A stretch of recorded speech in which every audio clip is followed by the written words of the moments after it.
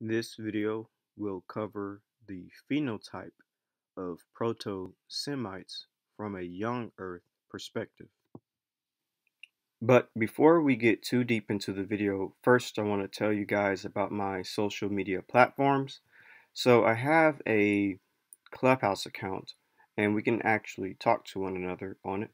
I also host Clubhouse rooms every now and then where I might talk about history and genetics of the Middle East and Africa. I have a Twitter page, a Facebook account, and a Facebook page, as well as a Instagram, all titled The Hebrew of Israel. And what I typically do on these platforms is post upcoming videos as well as slides for my presentations. And so just be on the lookout for all of that on my social media platforms. And if you want to support me financially for the channel, you can look at my Patreon as well as my PayPal and my GoFundMe. And with all of that out of the way, let's begin with the video. First of all, we know according to the genealogy that Abraham is a descendant of Shem. Genesis chapter 11, verse 10 through 26. This is the genealogy of Shem. Shem was 100 years old and begot Arphaxad 2 years after the flood. After he begot Arphaxad, Shem lived 500 years and begot sons and daughters. And then from verse 10 to 26 it says, Arphaxad, Shelah, Eber, Peleg, Ru, Serg, Nahor. Now Terah lived 70 years and begot Abram. And as you can see on the right-hand side of your screen is a simple genealogy without the verses, but a straight line. Interestingly enough, a paternal lineage, and of course a map showing and displaying Semitic languages. So we will be taking a young Earth approach when it comes to the phenotype of Semites, starting from Shem to Abraham. With that being said, let's begin. One of the first approaches we can use when determining the phenotype of Shem and his descendants is by looking at the writings that focus on the phenotypes and look of Shem's descendants. Luckily, we have writings from Hebrews or Jews, Arabs, Muslims, Christians, Persians, and many others that tell us the phenotype of Shem and his progeny.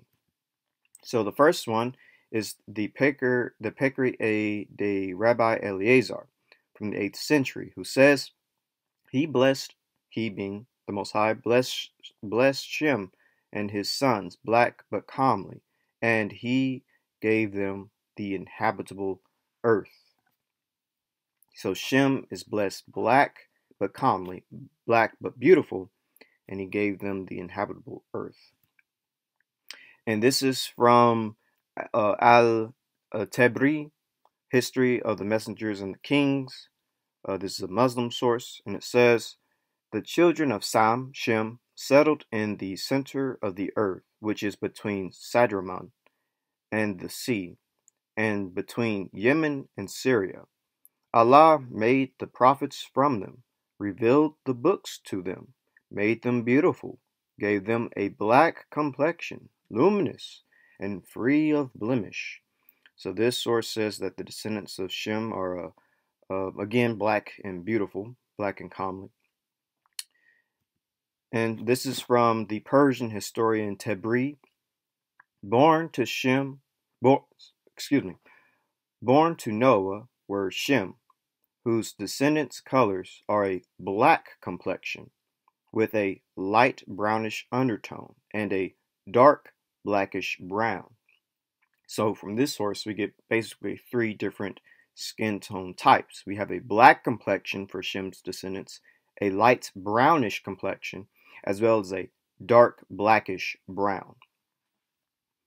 So that's very interesting. And of course, I have to the right-hand side of the screen pictures of indigenous skin tone maps that kind of can reflect that, actually.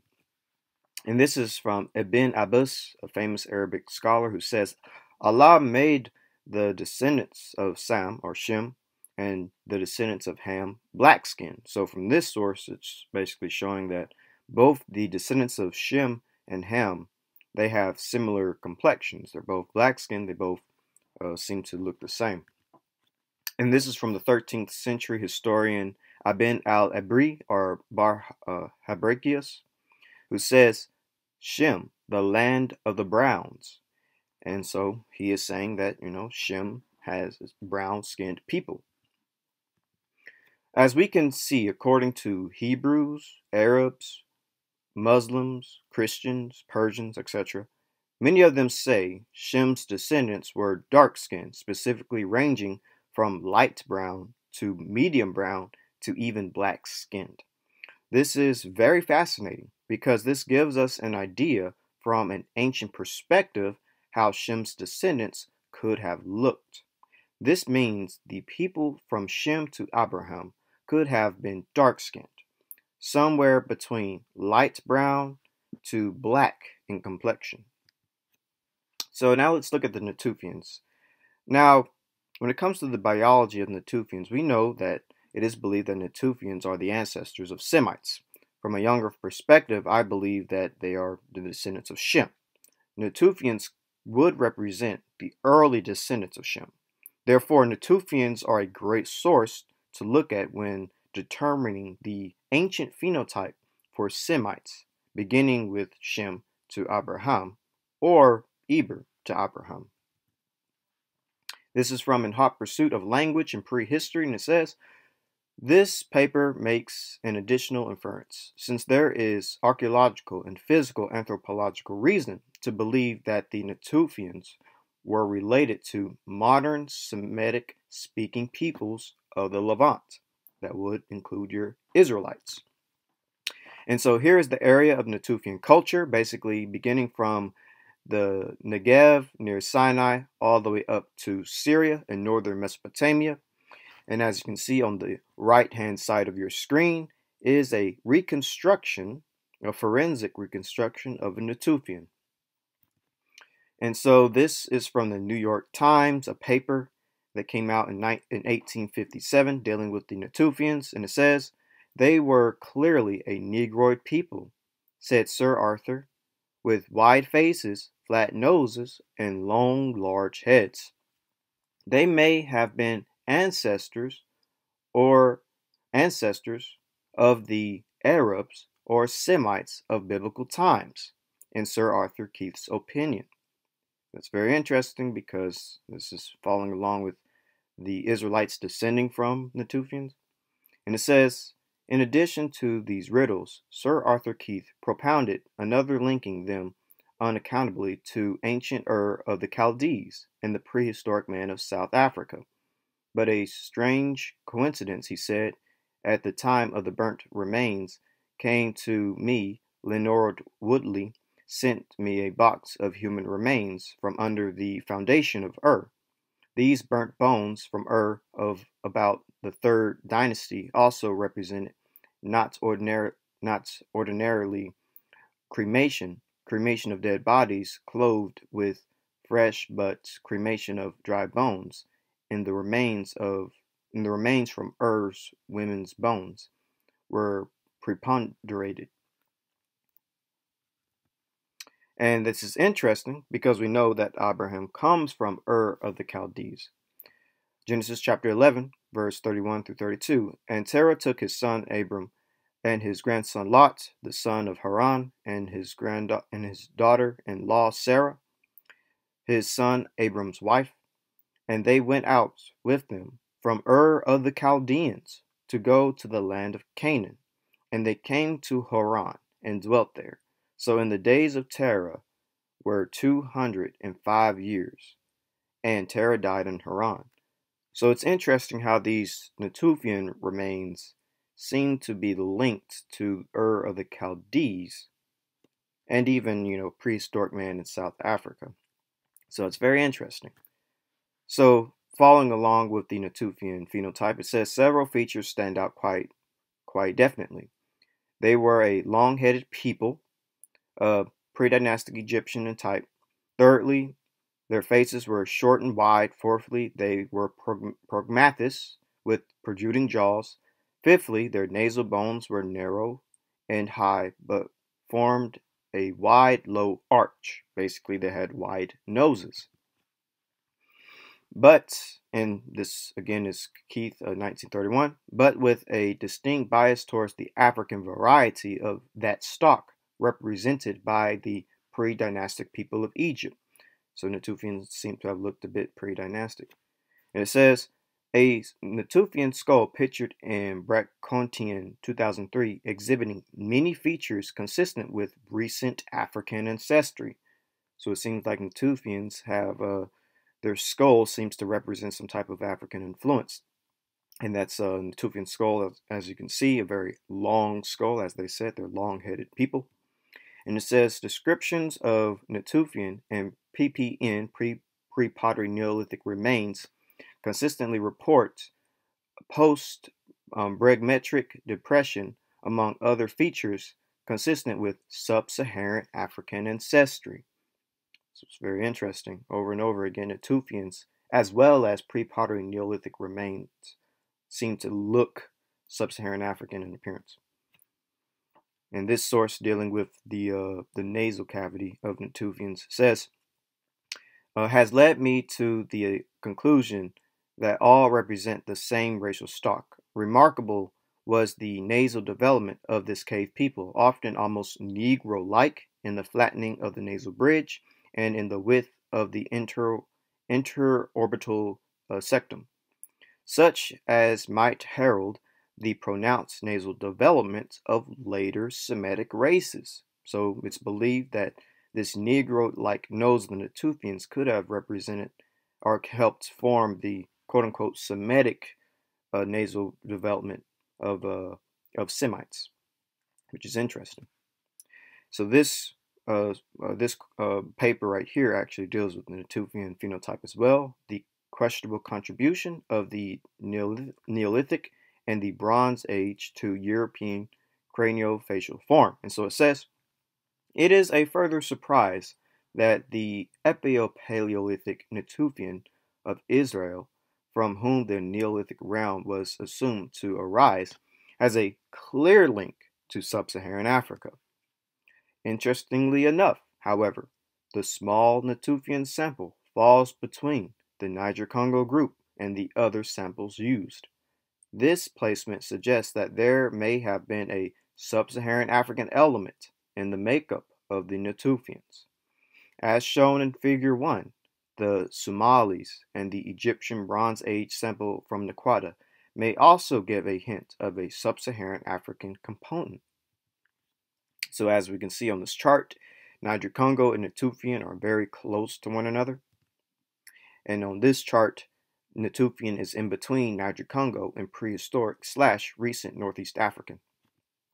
So in conclusion, if the late Pleistocene Natufian sample from Israel is the source from which that Neolithic spread was derived, then there was clearly a sub-Saharan African element present of almost equal importance as the late prehistoric Eurasian elements. So Natufians phenotypically look very sub-Saharan African.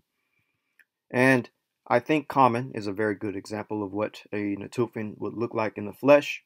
Just looking at common's features and the Natufian's features, such as the nose, the cheekbones, the lips, the forehead, the eyes, it all seems to, and the shape of the head, both seem to look very similar. So phenotypically, Natufians basically looked African or Negroid. This means Abraham's ancestors, Proto-Semites or pre-Proto-Semites, could have looked something like that. They could have had somewhat of an African look to them. Perhaps even Abraham, depending on how homogeneous his ancestry is.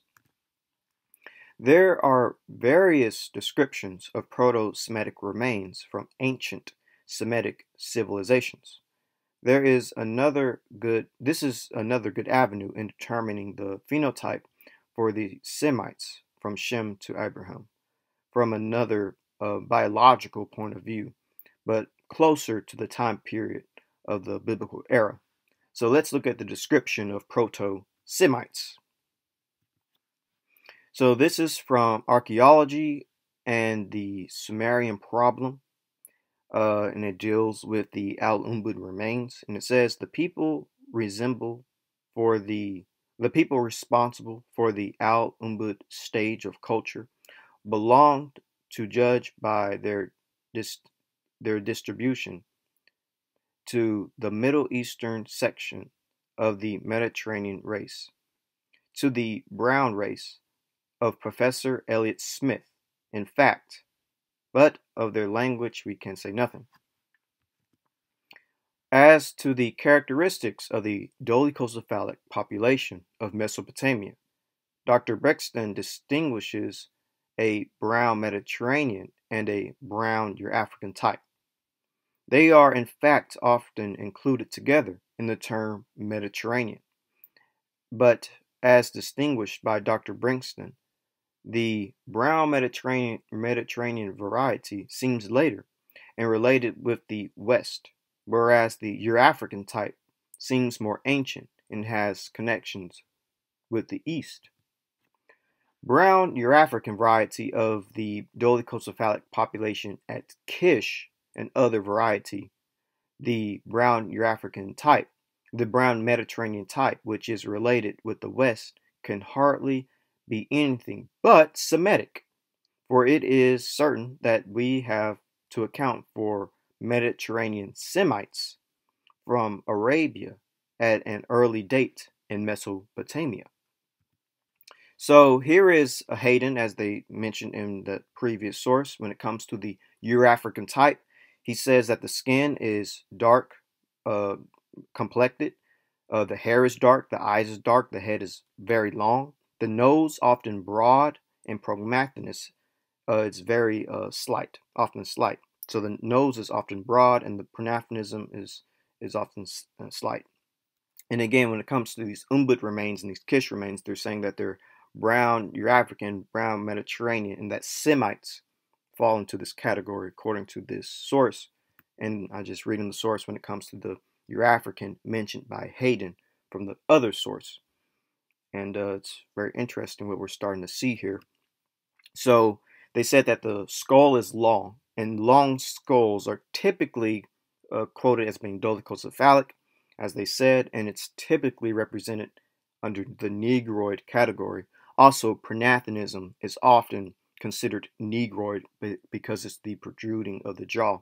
And the nasal cavity being wide, a wide nose is again often associated with Negroid, especially when you combine all three: long skull, prognathinate jaw, wide nose. It's typically representative of the Negroid type. So Sergi argued that the Mediterranean race had in fact originated in Africa, probably in the Sahara region, and that it also included a number of dark-skinned peoples from the African continent, such as Ethiopians and Somalis.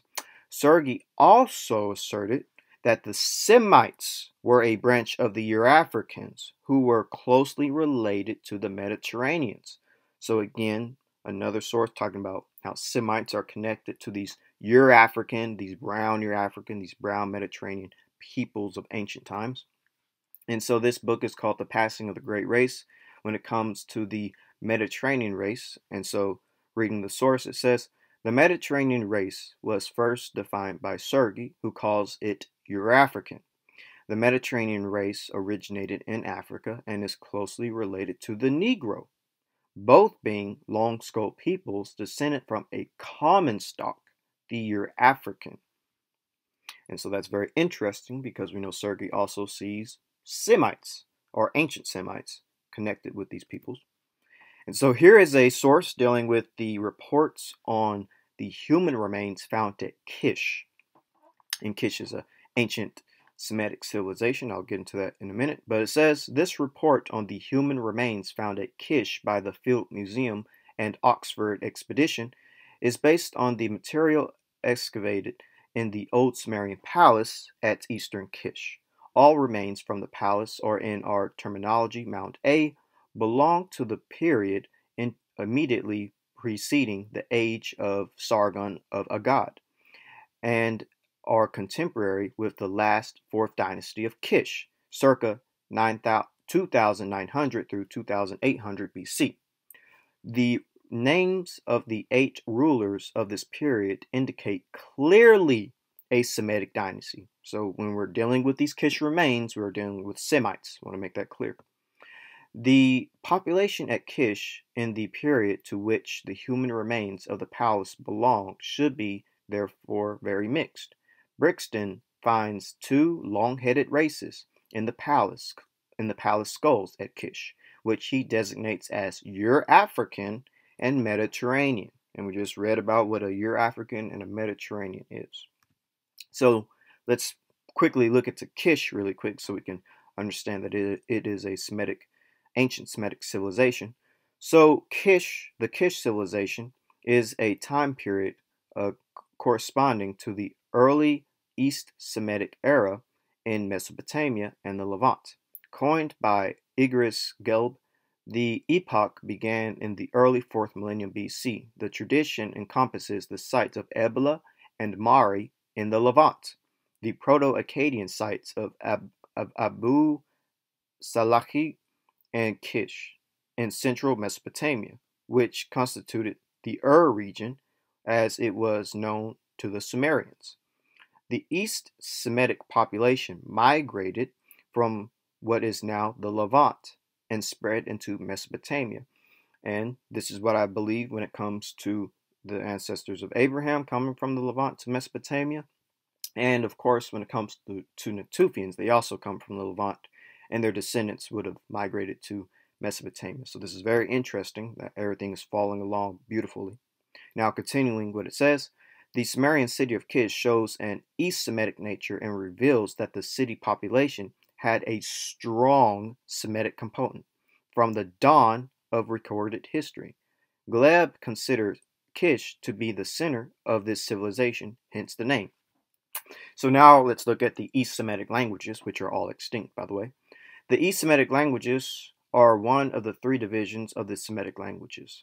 The East Semitic group is attested by 3 distinct languages: Akkadian, Ebelite, and Kishite, all of which have been long extinct.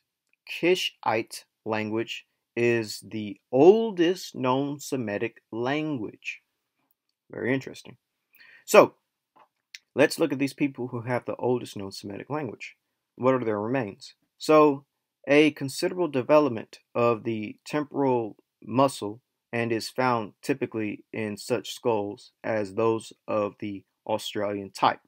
So basically they're saying that they do see something about the skulls that look somewhat Australian Aboriginal. So continuing what the paper is saying, the Combel Capel skull are well known and will give a clear idea of the appearance of the Kish type A. The forehead was retreating and the brow ridges were always prominent. The cheekbones were rather broad and the nose also was broad, in some cases inclining to extreme Praetorian. There can be little doubt that this type is that which has been described by Sergei Grafdari Reguri and Fremir, and that named the Euro-African type. So, by the way, when it comes to Praetorium, that is referring to the nose, as I went over earlier. Praetorium meaning a wide nose, but basically, in conclusion, when it comes to what they're saying, is that the skulls at Kish represents the Euro-African type, according to the men that I just named. And forgive me for my mispronunciation of these various anthropologists, but I believe their names are they have French names and German names. But anyways, as I was saying, most of the description of the skulls from Kish basically represent that quote-unquote Negroid skull type, according to everything that they said. So, continuing the report on the human remains found at Kish, it says, there can be little hesitation in asserting this type to the people who have been called by Elliot Smith the brown race. These two types both belong to a group of humanity, which is classed as a single race by Hayden, who while apparently associating the brown race, includes a further group, the Semites, of whom only one group, the Bedouin, here concerns us. In any case, up to the present, among the bones from Kish, with one or two doubtful expressions, I have not found any defined examples of the people whom Hayden describes as Semites, whereas there are certain examples of the brown and the Mediterranean races, the brown and the Euro-African races. On a morphological examination, it would appear that two branches of one stalk are to be found among the types represented by the skulls from Kish. And so let's look at Elliott Smith's understanding of the brown race, since they just mentioned that the since they just mentioned that when it comes to these racial types, that it fits Elliott Smith's description of the brown race, and when it comes to Semites. So, general history of Africa. It says, particularly when we note once more that Mediterranean is not a synonym for white, Elliott Smith's brown or Mediterranean race being near the mark. Elliott Smith classes these Proto-Egyptians as a branch of what he calls the brown race, which is the same as Sergei's Mediterranean or Euro-African race. The term brown is in this context refers to skin color and is simply a euphemism for Negro. Interesting. So let's look at what Elliott Smith says from his own words. This is from the Ancient Egyptians and the Origins of Civilization. So it says, the Mediterranean and East African laterals into the whole peninsula of Arabia and the shores of the Persian Gulf. In other words, Syria, Arabia, Mesopotamia, and Sumer were parts of the original domain of the brown race. So the brown race lived basically in Syria, Arabia, Mesopotamia, and Sumer. Basically the Middle East is where the brown race once resided. So there is a considerable mass of evidence to show that there was a very close resemblance between the Proto-Egyptians and the Arabs. And that's very interesting because we read earlier in sources that pre-dynastic Egyptians looks like Natufians, and that it is believed that Natufians are the ancestors of Semites and Arabs. So it's very interesting how all this is starting to come together. Now, the Proto-Egyptians, let's look at his description of Proto-Egyptians, because that can give us an idea of what he means by the Arabs looking like Proto-Egyptians. So he says, the Proto-Egyptians, but there can be no doubt whatever that their dark hair was associated with dark eyes and a bronze complexion. Wall paintings and statues with black eyes and ruddy brown skins and irises of a black or dark brown color, as the living populations of northeastern Africa, which must nearly resemble the Proto-Egyptians in stature, have a coppery brown skin color. We must look upon the old Egyptian custom of representing men of their nationality with red skin. So I find this all to be very interesting, how you have these early Semitic populations looking brown or black in skin tone, which sort of fits along with what we read earlier about Shem's descendants looking brown and black. And we also have seemingly Hamitic peoples and Semitic peoples looking very similar, which again fits along with quotes again from various Hebrew, Christian, Arab, and Muslim writers who say that Shem and Ham descendants both look very similar. So this is very interesting. But continuing with Proto-Semites from anthropological or biological perspective, this source contribution to the history of Iran says that in a private communication, he writes that this sequence is correct for Mesopotamia. As for example at Kish, where the Mediterranean Proto-Semite is under the Sumerian Alpine, he adds that the primitive Mediterranean type equals the Galas, etc., of Somaliland and Kenya colony, in which in turn equal the Proto-Semites. So basically, what the source is saying is that Proto-Semites look like Galas from Ethiopia or people from Kenya. And this is what early Proto-Semites looked like. They would have looked basically African. It's very interesting. So here is Kish, by the way, just in case you want a visualization. Kish is in modern day Iraq in Mesopotamia, and basically in the center part of Iraq, or a little bit to the south center of Iraq. One of the most ancient, oldest Semitic civilizations where we're getting these bodies from. And so now let's turn our attention to Mari, which is another old Semitic civilization. So Mari was an ancient Semitic city-state in modern-day Syria. It flourished as a trade center and hegemonic state between 2900 BC and 1759 BC. As a purposely built city, the existence of Mari was related to its position in the middle of the Euphrates trade routes. This position made it an intermediary between Sumer in the south and the Ebelite kingdom in the Levant in the west. And so, as you can see, there's a map of Mari. It encompassed a very wide area. And on the bottom is a mural from Mari showing what the people look like, how they depicted themselves. So let's get a bit closer image. So as we can see, we see brown skin tones, dark brown skin tones, dark hair, and I would definitely assume dark eyes when it comes to the people of Mari. There's more murals from Mari. Here is one from the Palace of Mari in Mesopotamia, early 2nd millennium BC. Here is another mural from Mari in a royal palace. This one also goes back to the 2nd millennium BC. Dark hair, dark eyes, dark skin. Here is another fresco from Mari, Syria.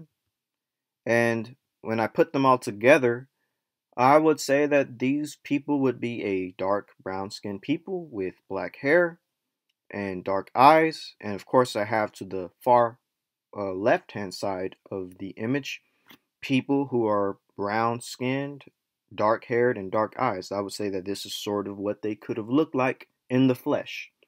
So the depiction of Proto-Semites from ancient Semitic civilizations in Mesopotamia, based on the remains we found, resemble, I would say, African or Ethiopic peoples. In terms of biology, what biologists said, they are brown Eurafrican or brown Mediterranean. But these terms and descriptions are synonymous with African features. And apparently Proto-Semites in Mesopotamia had these features. Therefore, the Semites from Shem to Abraham could have looked, African. So now let's look at Eber and Azurad. So the Book of Jubilees says that Eber married Azurad. Azurad was the daughter of Nimrod, and Nimrod was the son of Cush, and Cush was the son of Ham. This would mean that all Hebrews, including Abraham, would have Cushite African ancestry. Anciently, this could affect the phenotype of the early descendants of these Semites because it's a Semitic and Hamitic admixture. According to Book of Jubilees, chapter 8, verse 9 through 10 says, Eber, and he took unto himself a wife, and her name was Azurad, the daughter of Nebrod. She bare him a son, and he called his name Peleg. The Book of Jubilees mentions the name of Nebrod, the Greek form of Nimrod, only as being the father of Azurad, the wife of Eber, and mother of Peleg, who, by the way, is ancestor of Abraham. This account would thus make Nimrod an ancestor of Abraham and hence all Hebrew peoples, or all Hebrews. So Genesis chapter 10 verse 8 says, Cush begot Nimrod, and he began to be a mighty one on the earth. So when it comes to Cush, just want to make a quick disclaimer. Cush, in my view, would be the Proto-Nilotic and the Nilo-Saharan people. Cush would have settled the Sudan region, and this would be who the Cushites would be in the Hebrew sense.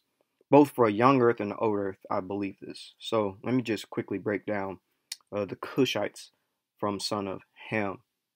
So a proto-Nilotic unity, separate from an earlier undifferentiated Eastern Sudanic unity, is assumed to have emerged by the 3rd millennium BC. The Eastern Sudanic unity must have been considerably earlier still, perhaps around the 5th millennium BC. The original locus of the early Nilotic speakers was presumably east of the Nile in what is now South Sudan. The Proto-Nilotes of the 3rd millennium BC were pastoralists, while their neighbors, the Proto-Central Sudanic peoples, were mostly agriculturalists. Nilotic people practice an mixed economy of cattle, pastoralism, fishing, and seed cultivation. Genetics and linguistic studies have demonstrated that Nubian people in northern Sudan and southern Egypt are an admixed group that started off as a population closely related to a Nilotic people. Nubians are considered to be the descendants of the early inhabitants of the Nile Valley who later formed the Kingdom of Cush, which included Kerma and Meroe, and the medieval Christian kingdoms of Makuria, Nobotia, and Albade. These studies suggest that the populations closely related to Nilotic people long inhabited the Nile Valley, as far as southern Egypt in antiquity. So those will be your Cushites from a biblical perspective. And Nilotes, just give you a description of what they look like. A specialized African type native to the swamps and savannas of the Upper Nile region in southern Sudan and adjacent countries. With their black skin, they belong to the darkest people on earth. Heads long, facial features coarse, with a rather wide nose, full lips, and kinky hair. Nilotes seem to be a relatively old group that might have expanded further east into Ethiopia during historic times. And typically, these Sudanic people, these Sudanese people, these Nilotic peoples, their Y DNA is typically haplogroup A, which is still seen in the Sudan and various parts of Africa as well, as you can see below on the image. So, a woman, a Zurad, will be coming from this type of people, the Nilotic, Sudanic, Nilo-Saharan type of people. And so we see this union between Eber, a Shemite, and a Zurad, a Hamite, coming into the lineage of Abraham. Basically, Abraham descending from this mixed lineage of Shemitic Eber and Hamitic Zurad. They'll have Cushitic African ancestry. Phenotypically, the people from Eber to Abraham could have looked somewhat African due to their admixture of African ancestry from their Cushitic Hamitic paternal or maternal lineage. So Abraham could have also looked like the Joktanite Arabians. So let's look at let's get into the Joktanites. So Joktanite Arabians would technically be the most ancient / closest relatives to Abraham. Joktan was the son of Eber and the brother of Peleg. This makes Joktan and his descendants closely related ethnically to Abraham, ethnically. Therefore, genetically speaking, indigenous Arabians have the highest amount of Natufian ancestry. Joktanites are considered to be pure Arabians. A great example of Joktanites that Abraham could resemble are the Sabaeans. So just to do a quick recap on Joktan. Joktan, Quoktan, Koktan. Joktan's descendants are called Joktanites. There is an Arab tradition that Joktan was the ancestor slash progenitor of all the pure Arabian tribes of central and southern Arabia.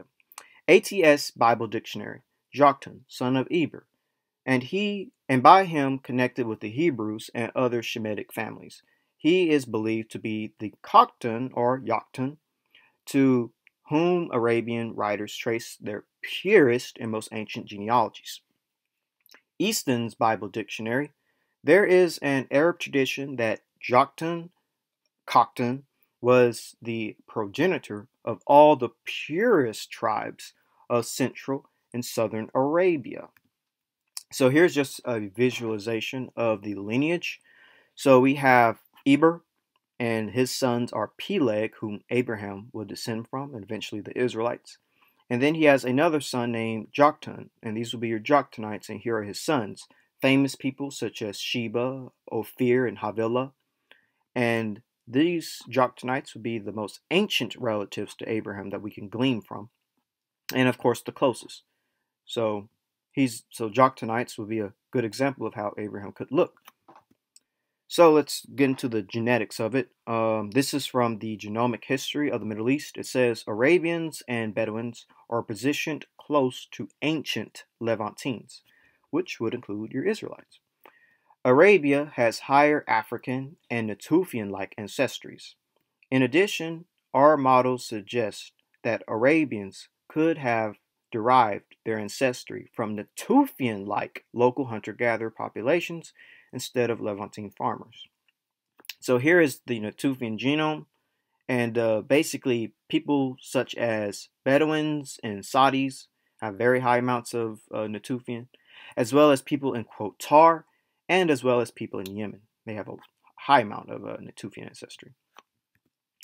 So this paper also deals with it. It says it's titled Projecting Ancient Ancestry in Modern-Day Arabians and Iranians, a Key Role of the Past Exposed Arabo-Persian Gulf on Human Migrations. So it says, modern Saudi Arabian and Yemeni samples clustered tightly with a lower left quadrant overlapping with the three Natufian samples and were close to the Levant PPNB, pre-pottery Neolithic B, and PPNC, pre-pottery Neolithic C, and Levant Bronze Age samples. So modern Saudi Arabians and Yemenis are close to Natufians. It says 2/3 of the West Arab Persian populations have ancestry shared with the Natufian, typical of the Levant. So very interesting. So here is the percentage. Here is Yemen and Saudi Arabia. As you can see here, highlighted in yellow, but actually in red. They have high amounts of Natufian. And here's a map showing it. The Natufian ancestry in Arabia is typically near the Red Sea in Yemen and the western part of Arabia. And they have the highest amounts. Here's the F. It's talking about F group. And they have high amounts of Natufian. So this goes right back to what Sir Arthur Keith said. He said the Natufians, may have been the ancestors of the Arabs or Semites of biblical times, in Sir Arthur Keith's opinion. And genetically speaking, this is actually true. Natufians would be the ancestors of Arabs and Semites. So it's interesting how old anthropologists, only using bones, were able to determine this, and now with DNA we're able to confirm this. It's fascinating. And of course, when it comes to Natufian phenotype, what did Natufians look like? It is a further surprise that the Epipaleolithic Natufian of Israel, from whom the Neolithic realm was assumed to arise, has a clear link to sub-Saharan Africa. And of course, there's a Natufian reconstruction. So that's how ancient Proto-Semites or pre-Proto-Semites could have looked. So now let's actually look a little bit deeper into the original Arabian population. So this is from a book, The Arabs, by Bertram Thomas. He says, the original inhabitants of Arabia, then, according to Sir Arthur Keith, one of the world's greatest living anthropologists, who has made a study of Arab skeletal remains, ancient and modern, were not the familiar Arabs of our own time, but a much more darker people.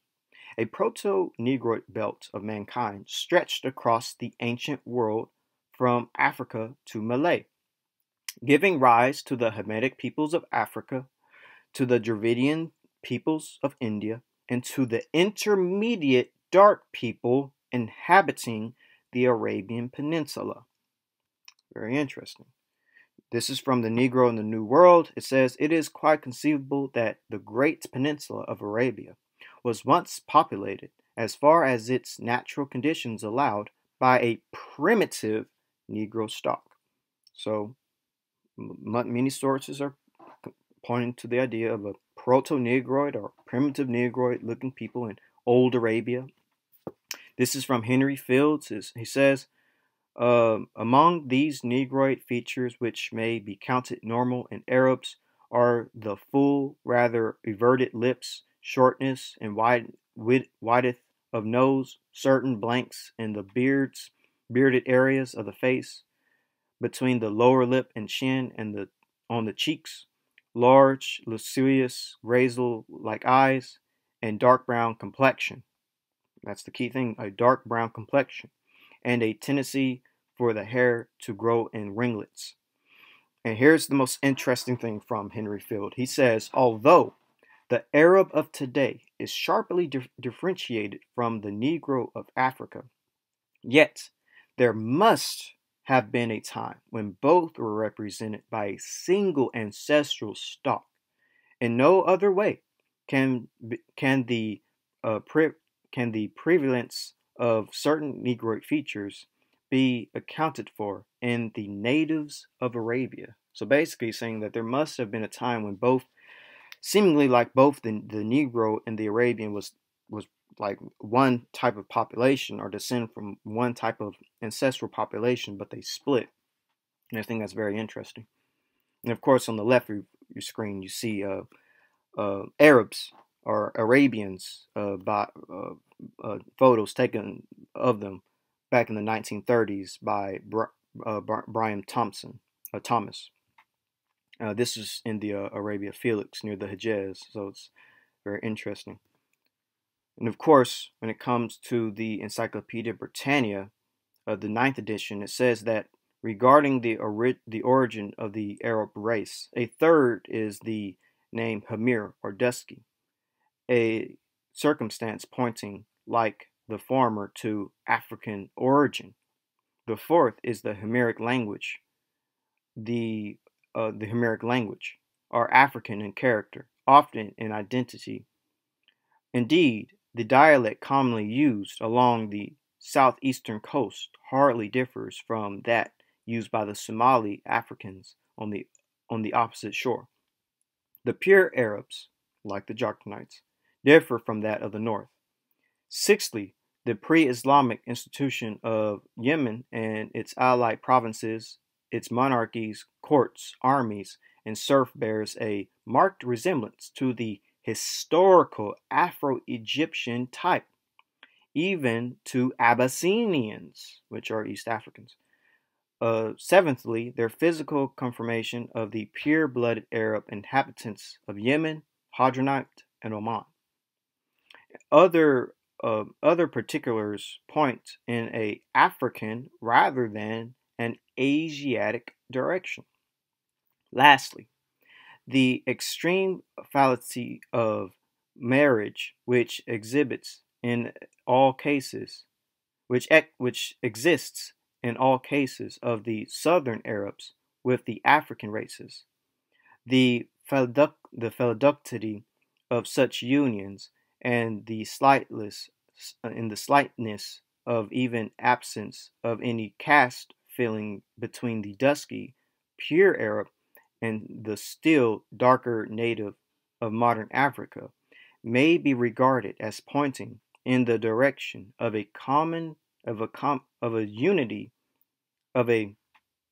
community of origin. So basically what he's saying is sort of similar to what Henry said, is that, the peoples like the Abyssinians of East Africa and the Arabians on the other side of the Red Sea, the southern Arabians, seem to have a similar joint union or joint origin. And that seems to be the case when you look at the Joktonites. Check out my video on Sheba, son of Joktan, that Joktonites actually did go into the land of East Africa.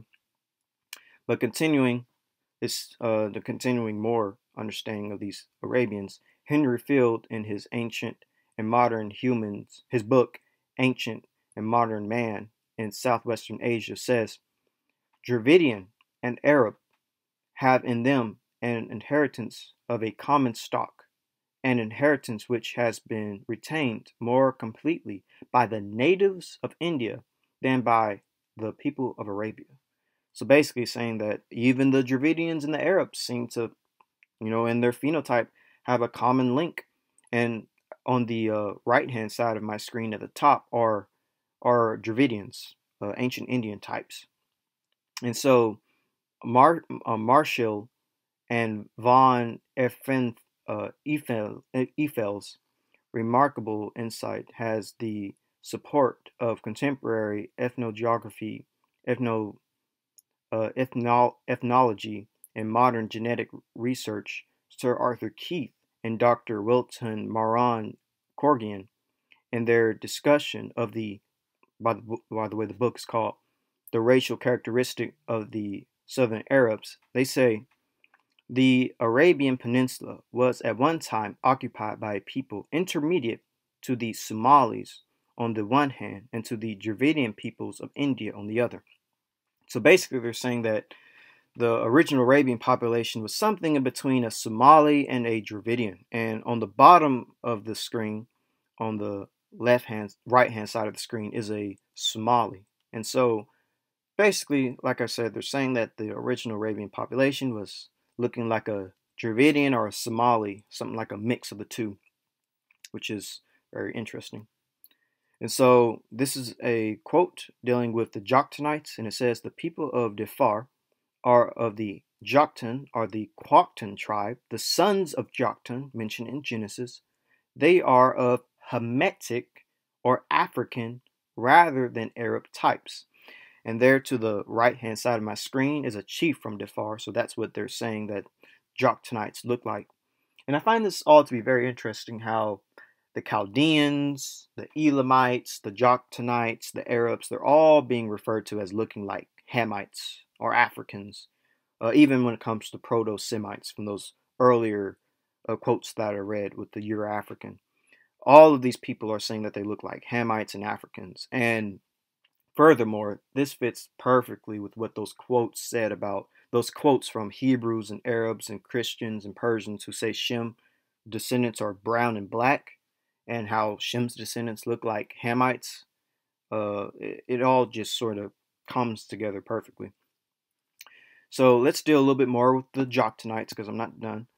This is from Prehistoric Nations by John D. Baldwin. It says, in the traditions, Saba, described as a descendant of Khoktan, is the next personage who represents an important historical epoch. The legends connect him with the southwestern quarter of the peninsula, and with a kingdom that seems to have included Yemen, Hadramaut, and Hejaz, and other districts.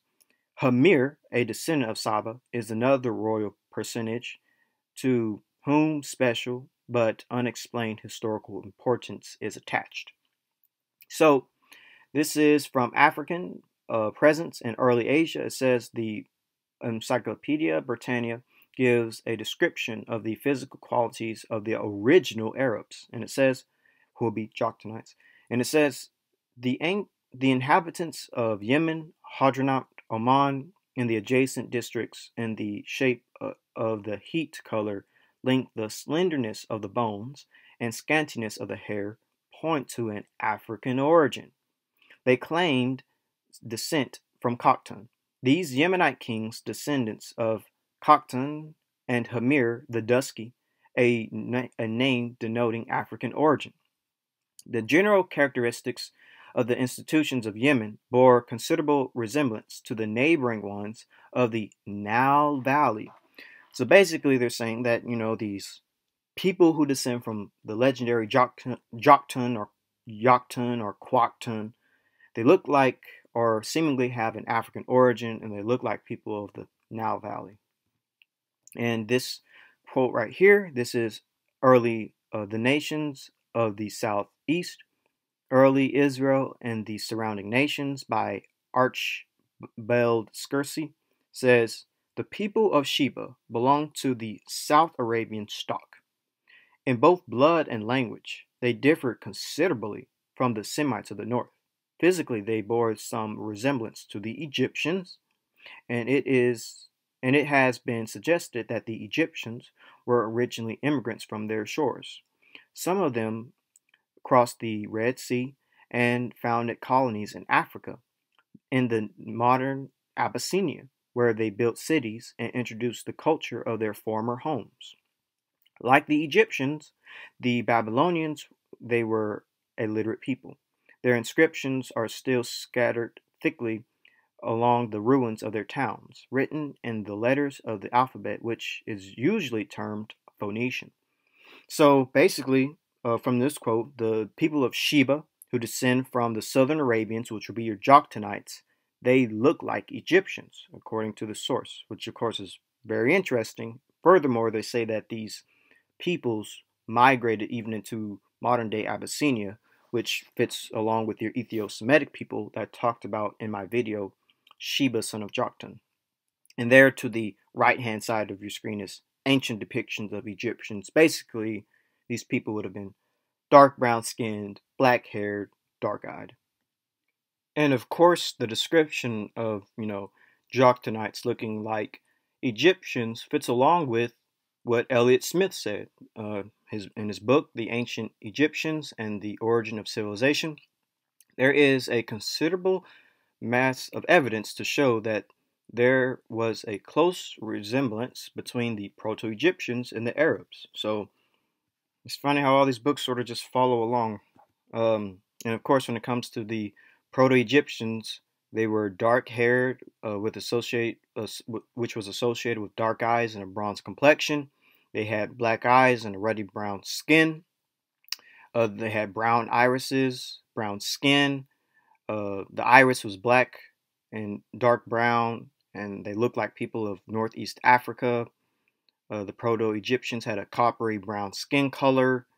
They always depict themselves with a red skin. So this is basically what we're getting at when it comes to these ancient original Arab types. And of course, when it comes to what Elliot Smith said about the Proto-Egyptians, calling them the brown race is associated with, quote unquote, a Negroid type of people. So, and of course, the Euro-African as well is associated with the Negro people of Africa, or closely related to the Negro people of Africa. So it's all following along down a same trajectory, which is these people are dark skinned. These ancient people are dark skinned. So this quote dealing with Southern Arabians, the people of Arabia belong to two distinct and apparently quite different races. The Arabs of South Arabia are smaller, darker, and coarser featured, and nearly beardless. All authorities agree that the Southern Arabs are nearly related by origin to the Abyssinians, who are your Ethio-Semites. And so Abyssinians are Habesha peoples, and they are a Semitic language-speaking peoples who mainly, live and reside in the highlands of Ethiopia and Eritrea. And people in the diasporic community typically have adopted the name Habeshas, referring to all peoples of Eritrean and Ethiopian origin. And by the way, those are images. To the right hand side of your screen is depictions, or should I say, an actual image of Habesha people. So that's how Joktonites could have looked, and early Semites for that matter. But now let's read more books dealing with Southern Arabians. This is racial types from South Arabia. It says racial affinities of the South Arab lie in Northeast Africa. A Negroid strain occurs in the belt from Africa through South Arabia to Malaysia, including the Dravidians of southern India. So again, We're seeing that these southern Arabians, these Jogtonites, they looking like Africans. And so now let's look at some Sabaean statues. There are Sabaean statues, two male statues. Look at their features, look at their hair.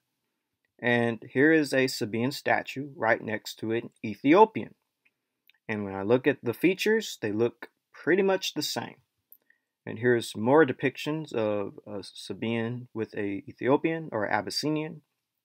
And here's more. And I think that I will agree with these writers who say that Ethiopians are descendants of these Sabaeans. And this is how Sabaeans could have looked.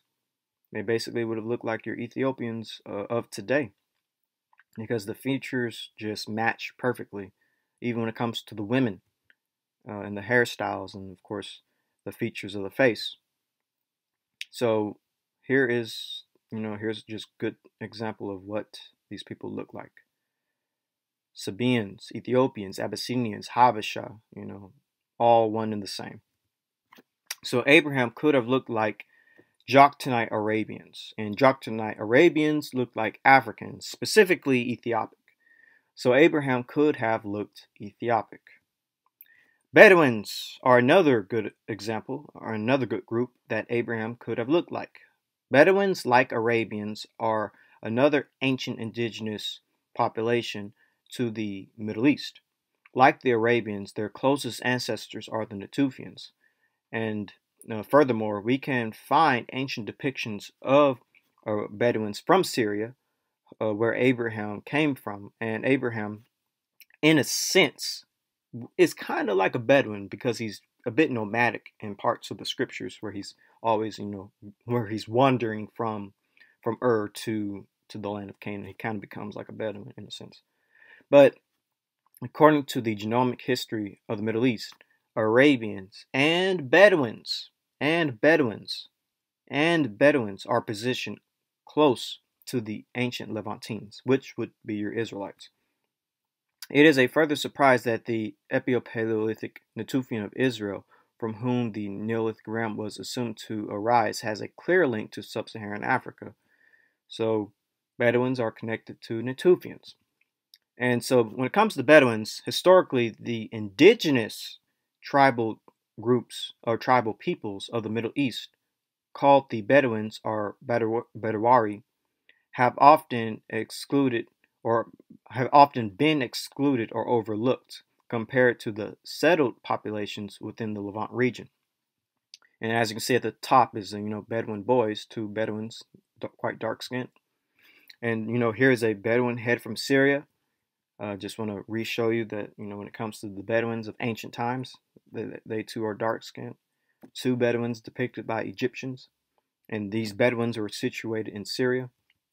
And here are 18th century drawings of Bedouins. This is a young Bedouin girl, a nomadic Bedouin pastoralist in the Negev, the Sinai Negev, Syria. And their features are, to say the least, interesting when it comes to the hair and the face and the skin tone. And here are old pictures of Bedouins. Again, these are clearly a dark-skinned people. And here are more depictions of Bedouins, but these images are a little bit more colorized. And as you can see, they are still quite dark-skinned. These are Bedouins in Jerusalem, as a matter of fact, in Israel. And here is just more Bedouins. This is from the Jordan, which is a neighbor to Israel. It's in the Levant region. And Bedouin girl and a Bedouin camel herder. And here is Bedouins from Oman specifically. This is another part, but this is in Arabia. And so the Al-Rashid southern tribe, the Al-Rashid is a Hadwi or Bedouin southern tribe and seems to have been part of the Bart Karith tribe in the past. Forgive me for my mispronunciations for the last words and the words coming up. The Washed were among the most isolated of the tribes in Oman, living in the far reaches of Darfur. And Darfur, by the way, was what the early writer said that Joktonites look like. It says, with little interaction with the outside world until the second half of the 20th century, they are still considered to be one of the few pure Bedouins. So that's interesting. So people in this region, the Al Rashid Bedouin tribe, are considered pure Bedouins. So let's look at what these people look like. So here are Bedouins of that type. Bedouin Bats Kathri are the Bedouin Rashid, as they said right here. The Al Rashid are the Bats Kathri.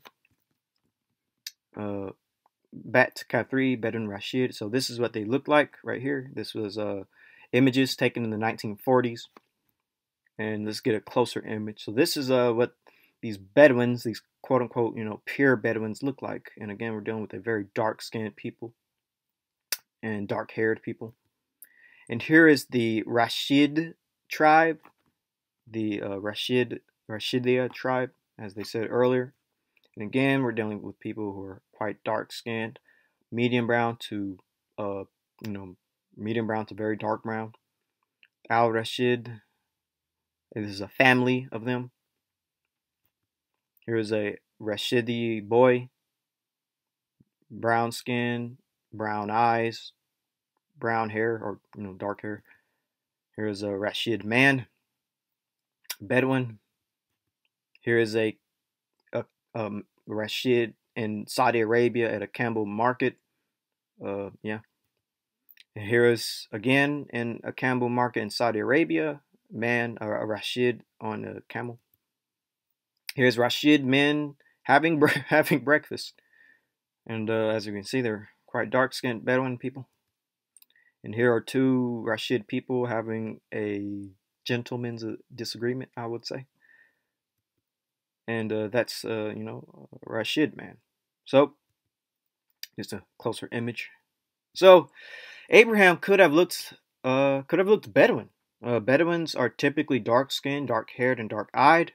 Abraham likely had dark brown skin, dark hair, and dark eyes. And basically, I would say, that's what, Abraham could have really looked like. So now let's look at the Greek and the skin tone map. There seems to have always been an understanding that the Middle East had dark-skinned inhabitants. The Greeks recorded this.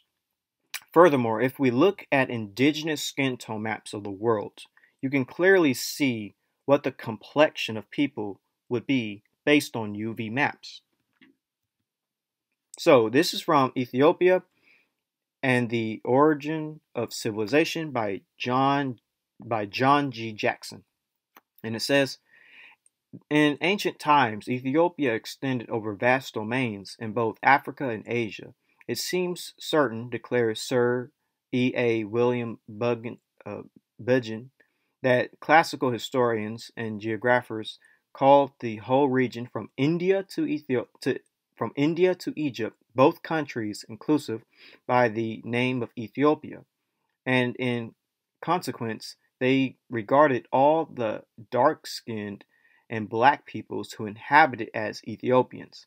Mention is made of Eastern and Western Ethiopians, and it is probable that the Easterners were Asiatics and the Westerners Africans. In addition, Bulgen notes that Homer and Herodotus call all the peoples of Sudan, Egypt, Arabia, Palestine, and Western Asia, and India Ethiopians. Another classical historian who wrote about the Ethiopians was Strabo, from whom we quote the following. I assert that the ancient Greeks, in the same way as they classified all the northern nations with which they were familiar as Scythians, etc., so I affirm they designated as Ethiopians the whole of the southern countries towards the ocean. Eudorus says that the Egyptians were considered as occupying all the southern coasts of both Asia and Africa, and adds that this is an ancient opinion of the Greeks. And so this is from A History of Ethiopia, Volume 1, Nubia and Abyssinia, E.A. Williams Budgel. And he says, though the country of Ethiopia is frequently mentioned by classical writers, Homer, Herodotus, Strabo, Diodorus, Pelopi, and others, Homer speaks in the Odyssey, the Ethiopians uttermost of mankind, these eastward statutes, those towards the west. These extracts only show that Homer thought that they were Eastern and Western Ethiopians. From these various statements, we may conclude that Homer and Herodotus called all the peoples of the Sudan, Egypt, Arabia, Palestine, and Western Asia and India Ethiopians. Homer invented the name Ethiopia and Ethiopians. As Herodotus, Strabo, and Pelopi connect Ethiopia with Egypt. And there is no doubt that the earliest classical writers considered to be Ethiopians, all the peoples who were swarthy or brown-skinned or black-skinned, including the Negroes, and the country in which they lived, whether the Sudan or Western Asia or India, to be Ethiopia. So basically, people from Africa to the Middle East to India were all called dark-skinned people. They were all called Ethiopians, which is basically dark-skinned. And just to give you the Greek understanding of Ethiopia, it means to be burnt-faced, basically dark-skinned. The sun kissed these people. The sun kissed these people. The sun, it touched these people. It made them dark because, when you burn something in fire, like a piece of paper or wood, it turns dark. It turns to ash. So that's what they mean when someone's an Ethiopian, that they're a burnt-faced person. And so, just to give you a quick understanding of Ethiopid, Ethiopids are characterized by very dark skin with a reddish tint, tightly curly hair, narrow, high nose, a tall, slender stature, and long heads and face, marked chin, thick lips. Besides affinity to other sub-Saharan Africans, they are linked to early Caucasoids who partially left and migrated back to Africa. So that's the Ethiopid phenotype. So here is a skin tone map dealing with UV radiation and what indigenous peoples would have looked like, had migration not occurred and things like that. This is what the natural skin tones of people would be. And this is here's a UV understanding when it comes to the heat of the world and the coldness of the world. As you can see, where it is red, purple, blue, red, and yellow, that's where people will be kind of dark skinned and brown.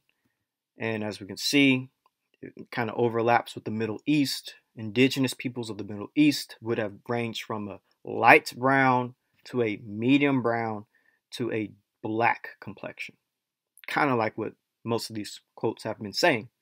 And basically, when it comes to type 4, brown skin rarely burns with sun exposure. That fits with the Middle East, and it's common in the people of the Mediterranean descent. Now, when it comes to dark brown skin, very rarely burns with sun exposure, common in the people of the Middle Eastern descent. And I agree with basically type 4, type A, and type 6 being that Mediterranean, that brown Mediterranean, or brown Euro-African, or brown Middle Eastern type, which fits along with the skin tone map and fits along with this understanding. Type 4, light brown to tan skin, dark hair and eyes. Type 5, dark skin, dark eyes, dark hair. And then type 6, very dark skin, dark eyes, and dark hair. All of this would be your ancient Middle Eastern types from Shem specifically. And basically, when it comes to the descendants of Shem, the early Semitic inhabitants, this single image basically summarizes my thoughts when it comes to the Proto-Semites and the descendants of Shem ranging from basically light brown skin tones to medium brown skin tones to dark brown skin tones and to even black skin tones, because obviously you can have black skin tones in the Middle East. So this is what the early descendants of Shem would look like, having various facial features, by the way, as well, especially as time goes on and depending on who you mix with. So these are the early descendants of Shem. And here's the global map of indigenous skin tones, what the skin tones of Shemites would have looked like in the earliest of days. So therefore, since the descendants of Shem to Abraham lived in the general region of the Middle East, I would say that they could fit into the black and brown category of people recorded by the Greeks. And we can clearly see this when we look at UV indigenous skin tone maps. So, Shem to Abraham phenotype. To conclude, what would the Semites from Shem to Abraham look like? From everything we covered, 1. The description of Shem's descendants are black and brown. 2. Description of Natufians, Negroid phenotype. 3. Description of Proto-Semites, Negroid or Ethiopic phenotype. 4. Eber and Azurat, all Hebrews have Cushite, Hamite ancestry. 5. Syrians and Arameans are depicted and described as black, east of Armanus. 6. Chaldeans and Elamites described as Negroid or Ethiopic. 7. Chaldeans described as Cushitic/Hamitic looking. 6. Joktanite Arabians described as Cushitic and Hamitic looking. 9. Proto-Arabians described as Proto-Negroid or Primitive Negroid looking. 10. Bedouins, phenotypically black to brown skinned when it comes to Middle Easterners. And 11. Greeks said that peoples of the Middle East looked like Ethiopians, and 12 UV maps show that indigenous peoples would have looked brown and black. I didn't add 11 and 12, but went ahead and said it. Based on all of this from a young Earth perspective, and technically you can even use this for an old Earth perspective, but based on a young Earth perspective, I would say that Proto-Semites from Shem going down the line to Abraham from the genealogy would have looked somewhat African, but also Arabian, but with a visual representation of what Semites and what Abraham could have looked like using everything we covered. Here's basically the summary. This is how Abraham and early Semites could have looked. Everything on one nice image. We have the Chaldeans, the people of Mari, Syria, the Black Syrians or Arameans, the Elamites, the Black Bedouins of Syria, and the Sabaeans and Abyssinians. Everything on one image. So this is how I would say, early Semites, how I would say Abraham could have looked like based on everything we covered, just dealing with ancient populations alone. This is the best example that I can provide. So, as stated before, I would say Proto-Semites from Shem going down to Abraham from the genealogy would look somewhat African, but also Arabian. After all, early Asiatics looked African, and early Semites were believed to be Africans. Early West Asians resemble Africans. Sources at the top. Comparison of craniofacial features of major human groups. And here is from a conversation with Christopher Eretz. After all, the early Semites were just a few Africans arriving to find a lot of other people already in the area. And as we know, Shem, he is the ancestor of Semitic peoples. And Abraham, Isaac, and Jacob are descendants of Shem. So we made it to the end of the video. The phenotype of Proto-Semites from a young Earth perspective. And don't forget to like, share, subscribe, click the bell, and leave a comment for any questions you might have. And don't forget to follow any of my social media apps as mentioned in the beginning of the video. And with all that out of the way, have a great day and shalom.